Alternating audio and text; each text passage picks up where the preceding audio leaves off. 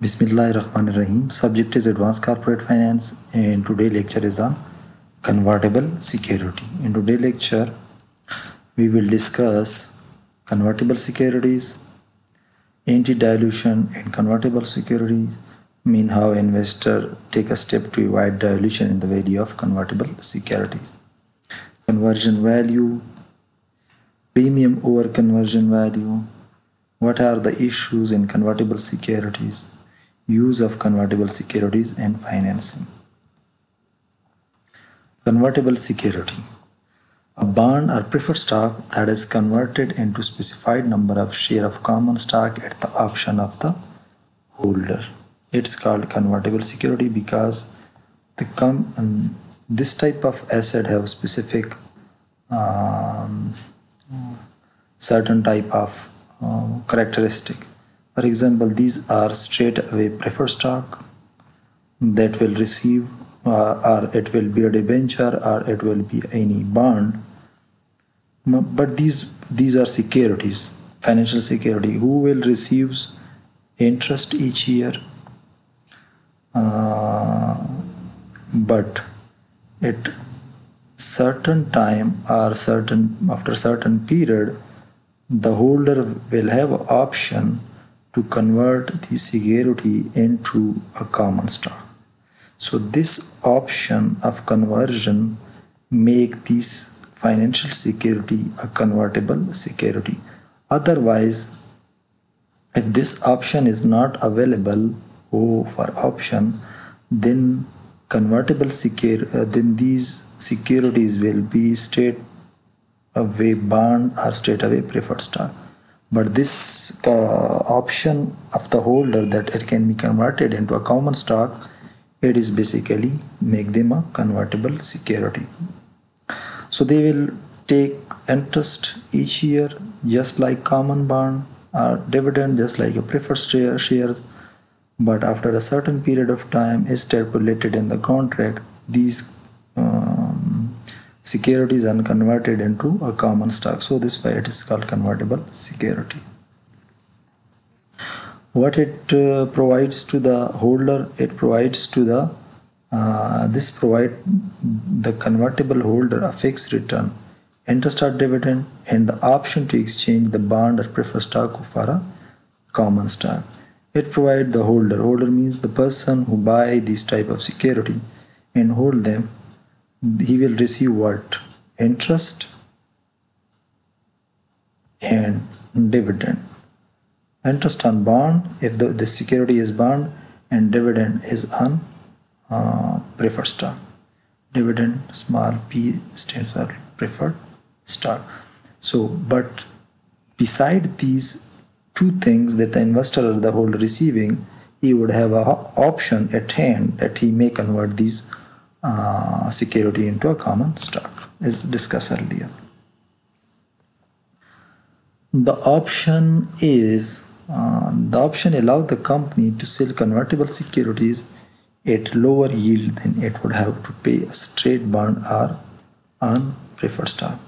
What is the benefit? Benefit for the company that because of this option that are available in these convertible securities provides opportunity to the company to sell these convertible security at lower yield. Means these convertible security might have their interest rate is bet lower than the straight line bond. So this interest or this dividend will be less than or probably less than the straight away bond or the straight preferred stock which have not convertible option. So because of this convertible option, the investor will be agree to buy it or to purchase it, this convertible security at a better and agree to a lower return or lower dividend, because the convertible security have an option, and this option turn into more benefit or more return. Convertible security, we will discuss certain terms, that is conversion price, the price per share at which the common stock will exchange for convertible security. It is equal to the face value of convertible security divided by a conversion ratio. This conversion ratio is basically finalized at the start or at the issuance of this convertible security. Let's suppose there is a bond and company issue it at this time. The conversion ratio is, let's suppose that we will change it to 3 shares or 2 shares or 1 shares. It is one way that conversion ratio have been decided first, or it is at the issuance the company finalizes that we will the bond will be buy or exchange with the shares, then that share would have price, let's suppose 30 rupees. So one way is that this conversion price have been finalized. These are two way. If this is finalized, then we calculate this one. If this ratio is finalized at the issuance, we will calculate this one.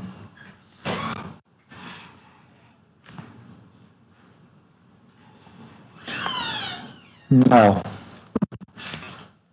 a conversion ratio, again we can calculate the conversion ratio from this two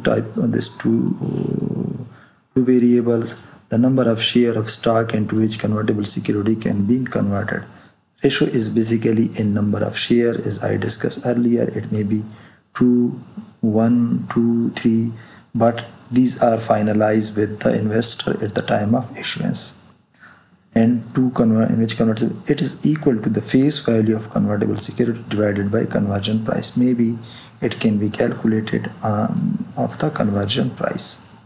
So depends on the terms of reference of this convertible security at the time of issuance by the company or corporations. This is an example. It will clear the concept that, let's suppose ACF Limited issuing 8% $100 par value preferred stock. They are issuing preferred stock now, but this preferred stock will be converted to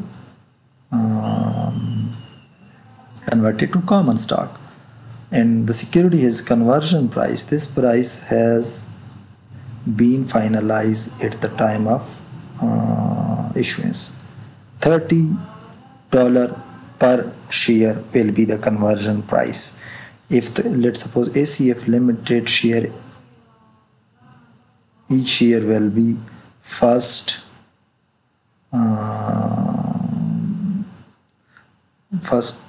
they will say that the share price will be considered 30, and then we will convert these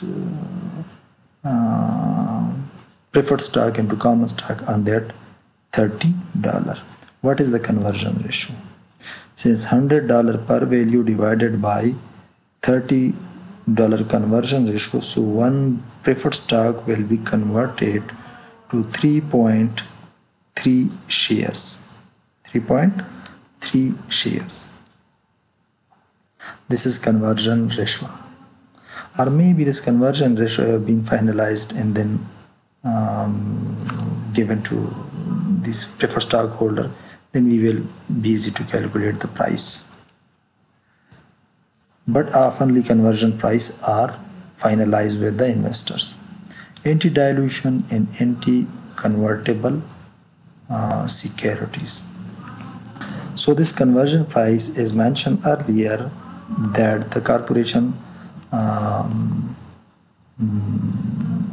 mentioned in the start of the issuance, with that the investors are not necessarily be constant over time, because the bond have life of 1 to 20 year or 1 to 15 year, 1 to 10 year, but this price, conversion price, are not necessarily be constant over time, it would be changed.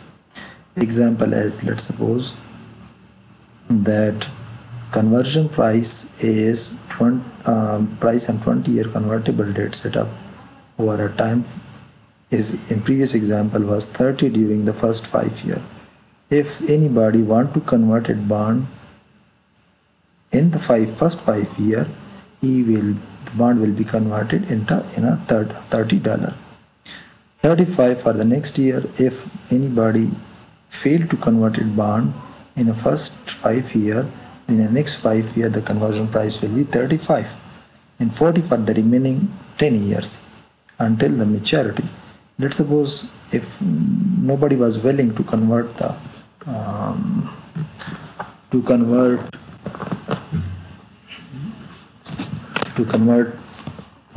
the bond in first 10 years, then the bond will be converted at a $40 after first 10 years, in the next 10 years or the last year until the maturity. The conversion price is usually adjusted to any stock splits or stock dividend. Obviously, if the stock dividend have been issued or stock split have been issued, so then the price will be adjusted accordingly to protect the convertible bondholder from anti-dilutions, so known as anti-dilution clause. This clause is basically inserted when the corporation issuing its bond at the time of issuance.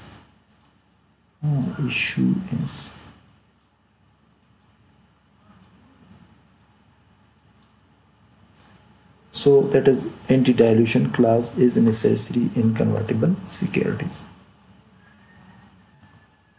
Conversion value. This conversion value is on the basis of market value or share price market value. The value of the convertible securities in terms of common stock into each security can be converted at that prevailing time. It is equal to the conversion ratio time multiplied by what? Market price per share.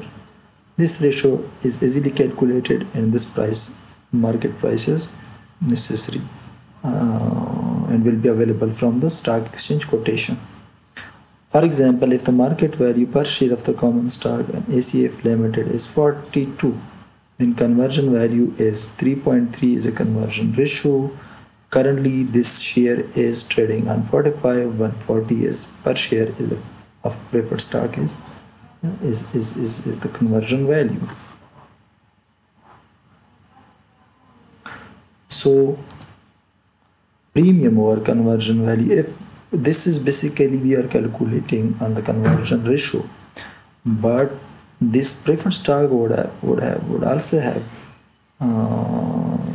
their value on any organized stock exchanges. These preferred stock also traded in secondary market, so it would have some market value. So this market value and the difference of conversion value, if there is any difference, it's called premium over conversion value. If there is a premium, people will not start converting their shares into common stock. The market price premium over conversion is market price of the convertible securities, means that is either it is a preferred stock or bond, its value in the market, minus its conversion value, also called conversion premium. If there is a premium on the marketable securities, people will not, or investor will not be ready to convert it into a common stock. For example, if the market value per share of the preferred stock of ACF Limited is $154 per share, then the conversion premium is 154 minus 140, that is calculated in earlier, that is conversion value. $14 is a premium per share of preferred stock, so nobody will be willing to convert these preferred stock into common stock because there is still $14 premium to them. Why they would prefer to get or to receive $140 and give them a preferred share. Convertible securities other issues is virtually all convertible security, that is another issue in the convertible security provide for a call price. This call price is also there in the term of the agreement, which allows the company to force conversion. If this call price is available, then it provides the option and allow the company legally to force conversion, means they will call back their securities and will pay the market value to the investors. If the market value is significantly they will not pay a market value, they will pay a call price, which have been mentioned in the securities terms and condition. So when the market value is significantly above, it is trading so high in the market, then the company can call back their securities, which is not in the benefit of investor, but in the benefit of the company. Almost all convertible bond issues are subordinate to other creditors, means the claim of these convertible bond come after all debt have been repaid or settled, but it is not subordinate to preferred stock or common shares or common stock, which allows lender to treat convertible as a part of equity base. So if any lender is considering to lend to the company who have issued already a convertible securities, these convertible securities are treated as equity, not as a debt, because finally these will be converted into equity, which evaluating the financial condition of the issuer. If somebody is evaluating the balance sheet of this issuer, means the corporation who issued these convertible securities, let's suppose if ACF is balance sheet is somebody evaluating, what they will evaluate. If they are evaluating the equity sides of the company, they will first see what are common stock, what is preferred stock, what are debt, what are convertible securities, CON. So these convertible securities are treated when someone is assessing the financial health of the company, is treated as base of the equity.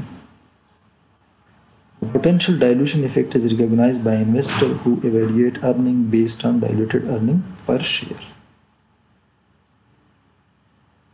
The potential dilution effect is recognized because if these, let's suppose these convertible securities is converted into common stock, so common stock base will increase. When common stock base is increased, its earning per share will tend to be reduced. Earning per share is basically calculated as net income in I divided by total share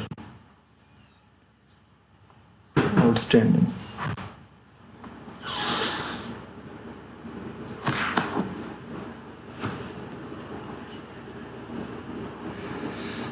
If this total share increase, obviously earning per share will decrease. It's called diluted earning per shares. So after assessing the financial position, it will also be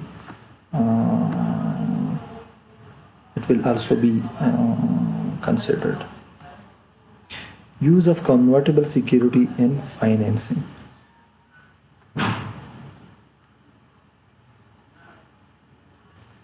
In many cases, convertible securities are employed as deferred common stock financing. Basically, these are common stock, but it is deferred. It will be issued somewhere later, and the company enjoy the financing right now. That is one of the benefits. That's why it's using in a financing. does not immediately dilute in earnings. So these convertible security do not dilute right now the earning per share of the company. So company will prefer to issue a convertible stock. The securities are converted at higher price than if they would have been directly issued. This is the impact of reducing the dilution effect. So when they are converting these securities, it will be at higher prices. When the company have higher prices, so what will happen? There will be less chances on the dilution of the value of convertible securities. Second is interest or dividend rate is likely to be less than of the straight debt or preferred stock. The greater the growth prospects of the firm common stock, the lower the stated rate the firm may need to pay. Why? Because the investor invested in these convertible bond or convertible preferred stock with the hope that it will be converted into common stock somewhere later. So this common stock is basically